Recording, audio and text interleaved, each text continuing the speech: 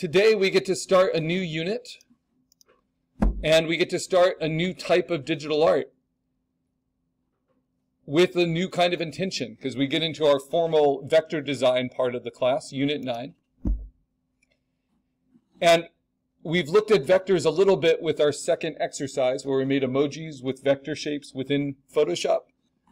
Here are some like well-known logos that have been modified. This was during the pandemic, right? So you have the Corona beer logo, which is mostly a logo type, but they say it needs a new name. If you remember, the Olympics had to be postponed because of the pandemic, and they were worried about social distancing. So we have a version of the Olympics logo where they're all socially distanced. We have LinkedIn, but it's turned to locked in, and we have MasterCard, again, distanced. So logos can be incredibly simple, and they're all using vector shapes, but they can really communicate a lot within them if we use them correctly. So we have a question of the day, which we will keep learning about as we're doing this project. It would be great if you could start it and at least acknowledge it by midnight tonight, but you can finish it anytime through the semester. And it's understanding the difference between vector-based imagery and raster-based imagery. So if you remember, from all the pixel-based art we've been doing, that raster images are based on a square grid of pixels, right? And the problem with that is that for anything that is a curve, it's always going to be created with square pixels. So here you have a circle, and at 600 by 600 pixels, it looks pretty clean. At 300 by 300, it looks pretty clean. At 150 by 150, it looks pretty clean. That's pretty much because that's what this screen is. At 72 by 72, that's standard screen resolution. That should be where it starts to break down. And then at 36 by 36, that's where it really starts to break down here because it's a high-def screen. 18 by 18, you start to see those stair-stepped edges really clearly. 9 by 9, 4 by 4, right? So when you want a really clean graphic, a clean shape like it's cut out of black paper, you can't really rely on raster unless it's a really high-resolution raster. And then even if it's at print resolution, 300 pixels per inch, and printed on a printer that can print at least 300 dots per inch, you can still detect variations in the edge because they're created with square pixels. So if you want something to be perfectly clean for a t-shirt design, for a graphic, for a logo, you want it to be vector art whenever that's possible. Vector will give you very clean edges, very clean shapes, like it's cut out. And you won't lose anything within the interiors like you do with the basketball net here. So we have a presentation on this, which will help you understand. I'm going to play this video, which was done by one of my first digital honors students. Versus vector graphics. And again, this is from the intro of the class too, but he uses the term bitmap instead of raster. It's just an older term for it. Collection or an array of bits, which are also known as pixels. Up until now, this is likely the only kind of graphic you've ever learned. However, there is another. Vector graphics are paths which are plotted through mathematical algorithms. The method of using these algorithms was spearheaded by a man named Pierre Bezier. Pierre was a French engineer, and he had an idea. He came up with a way of using Descartes' algorithms to plot any curve between two or more points, and those curves could in turn be used for any number of industrial applications. He was a leading influence on how CAD and CAM machines work, and how 3D models are created, and it's all recycled. Because vectors are processed in this way, they don't store a finite number of pixels, and can be scaled to an infinite size with no pixelation. This means it can be used for something as small as, say, a stamp, to a package like a bottle, to a poster, all the way up to a planet-sized billboard. You can do it all from the same file. So what is all of it? So that is the power of a vector, is that from one file, it might only be, a couple hundred kilobytes, not even a megabyte size file. You get that application of an image, a graphic, any size you want, anywhere you want, right? So We're going to learn a little bit about how to do them. You can watch the rest of the video. It's how you manipulate them. But that's the main way that it's different than raster images, right? Vectors allow things to be perfectly sharp and clean at any resolution. That's not a small feat. That is a wonderful thing for digital artists. It's ideal for single color or simple color shapes with hard edges, which is usually exactly what logos are, right? Limited color. Usually there's a black version and then a color version with clean edges that can go on any kind of material, right? It can go on business cards. It can be embroidered into fabric. And then you want to treat each shape as separate cutouts that are layered on top of each other, just like we did when we made our emoji, to keep everything clean and understood. So here's an example of using a vector program. This is the freeware that I'll be showing in the afternoon class, vector.com. We're going to use Adobe Illustrator as the professional software in this class. And you draw your lines, you fill in what are called your paths with solid colors, and it can look really clean from one file at any resolution. To do that same thing in Photoshop, this is intentionally at kind of like 40 pixels per inch to show you the low res, but you'll get those kind of stair steps. And then for any higher resolution version, you would need new files, right? One way to understand the limitations of raster imaging is to plot it all on graph paper, right? Like you had to do in early game design with 8-bit pixel design. And now those same characters are designed as vectors, right?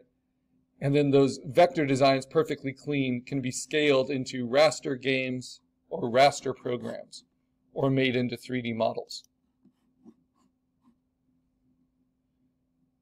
So what's great about vectors is not only do they fill in the flat shapes, you can also output what are called strokes, which are outlines around your shapes. And they can be played with, set to different attributes, thinner or thicker, or they can be removed entirely, right? So the basic components of vector coloring that we'll be using for our color logo is just using what's called flat local color. So Target's flat local color for its logo is what? Red. Red. But is the logo identifiable when it's solid black? No. Yeah. It is. Yes. Because sometimes you can't print in color, right? And so on internal emails, not emails, let's see, like business cards where they don't want to pay for color ink, right? You can still do that logo in black. You can do it in gray. You can do it in all kinds of variations. But if you use color, it's going to be a flat local base color. When they want to add on to this, and we're going to learn this more with digital coloring, then you can do what's called duotone color. This is hard edge duotone. That's more like cell shading and animation. And then if you want it kind of modeled, you can do soft edge duotone. Now let's get to this assignment that we're sketching for. You are going to make what's called an iconic logo, or sometimes called a pictorial logo. It's not going to rely on any text. So you are not designing type or text for this assignment. We're going to do that later. So these are some examples of logos. The extinct Twitter logo, the Rolling Stones, Starbucks, Batman, the Obama campaign, Dodge Ram, that use just images.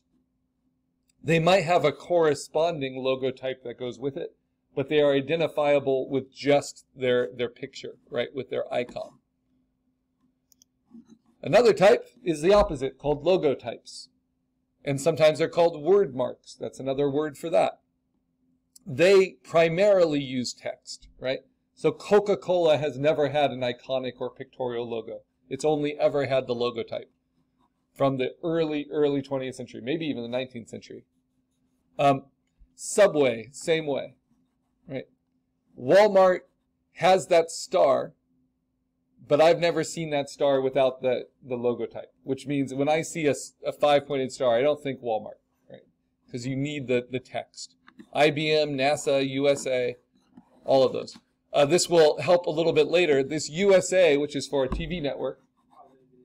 yeah, this is a nice example of a play of positive and negative space. It's only black shapes, but it creates different things with the white space that's created by the black space. And then let's see, do I have it here? I think I have it later. There are some other kind of famous examples. Now, combined marks are where you see a logo type with the iconic logo together. So Burger King is one where they've always been a combined mark. They haven't been separated out. Adidas has been separated out. You know, either one works on products. NBC has been separated out. Starbucks now separated it out, but it used to always be a combined mark. And then Nike. Nike kind of separates it out and uses one or the other. And Target as well. Now, what is a good logo? What are we trying to do for this project? Because this is really our first kind of branding project, where it's digital art, and it's supposed to be self-expressive, and it can be for any kind of logo concept you desire. It can be personal, it can be for a friend, it can be like just a whimsical idea. I'm going to suggest a theme which I think is appropriate for the season. But for a logo to be good, it's a little bit different than for artwork to be good. Artwork, you basically just want to engage your viewer as much as possible, right? But a logo needs to be incredibly versatile. It needs to be incredibly clear. You don't want people confused about what they're looking at, right? When you're doing branding for someone. And you want it to be engaging. So you want someone to just be affected by it. And so you don't want to have things that really annoy them. But mostly you want it to be clear and versatile, right? Because it needs to be used in so many different ways. So if a client wants a logo, the first thing you want is for it to be clear and for its use to be versatile, which means it can't be too detailed, because logos can be used as small as on a business card, which if you squeeze your fingers into like a little sphincter as tight as you can, logos can often be printed as small as that space in between your finger, right? And they still need to identify themselves. So logos, in order to be optimized for versatility, are designed in black shapes first, like the CBS logo here. And then color versions can be added. All of these are readable, even in black and white. Now, there's also going to be 3 basic approaches to logo design I want you to learn for this class. And you're going to have to sketch in all 3 of them for your idea. So central symmetrical, like the Target logo, like the Shell, like NBC, like CBS, like the Obama campaign, like BP oil. All of these play with this central symmetrical approach, but notice it's not always perfect symmetry, right? Like the beak on the peacock is going to one side rather than the other. And the colors are obviously not matching side to side. But the whole point of this is that your eye goes to the middle and then leaves, right? It's like a badge. They usually rely on horizontals and verticals, perfect circles, sometimes perfect squares. They're very stable, and they're designed for maximum impact. In fact, some of these logos even look like explosions, right? To give a lot of visual impact quickly and unmistakably. Dynamic logos, like Nike, the Rio de Janeiro Olympics, the Rolling Stones, Twitter, these are supposed to be more about movement. So the eye flows across them, and your eye should pick up speed as it's moving across the image. So that requires really no use of horizontals or verticals, which slow eye movement. Instead, it's about diagonals and curves. Whether it's a diagonal up or a diagonal down, right? Or looping around. These are dynamic logos, and they always have a direction to them. So if the logo seems to have a direction to it, that's more dynamic. And then the one that prioritizes engagement, sometimes beyond clarity, which is an interesting strategy, and you don't see it all that often, is one that plays with positive and negative space. So you get more information than just the black shape. You get whatever the black shape makes. So this is for a zoo in Germany, very clever logo where you have a scene with a giraffe and a rhino and some trees and a star, but it also makes this elephant. You have, oh, what is this for? It's like a relationship site